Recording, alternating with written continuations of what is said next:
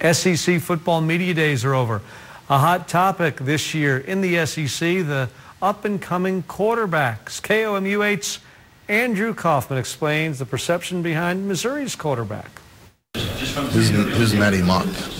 This is Maty Mauk, and he's bringing a whole new style to Mizzou.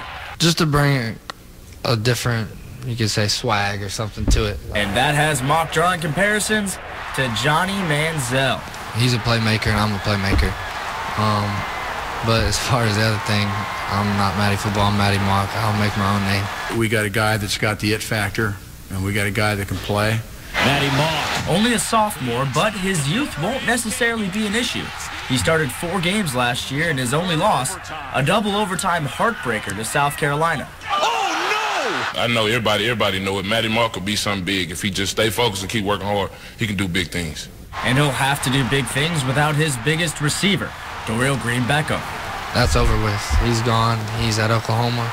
And my next step, we got Darius White outside. We have Bud Sasser on the other side.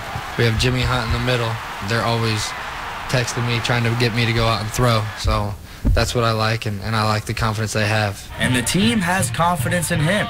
Maty's one of my best friends here, and he's done a great job and stepped up when he needed to step up. So who really is Maty Mauk? If the game's on the line, I want the ball in my hands. A player that's definitely not lacking in confidence. Andrew Kauffman, KOMU-T Sports, Columbia.